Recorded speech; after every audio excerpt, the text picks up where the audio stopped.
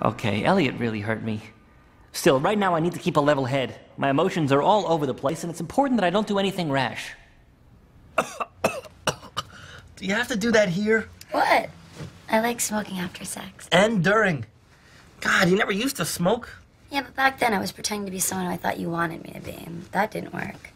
So now, I'm gonna let the real me come out. And the real me wants to do it again, and she wants to do it rough. Oh, I don't know, Danny. The real me's not really into that. Give it to me! Ah! Oh my God, Danny, I'm so sorry. I thought this was what you wanted. It was.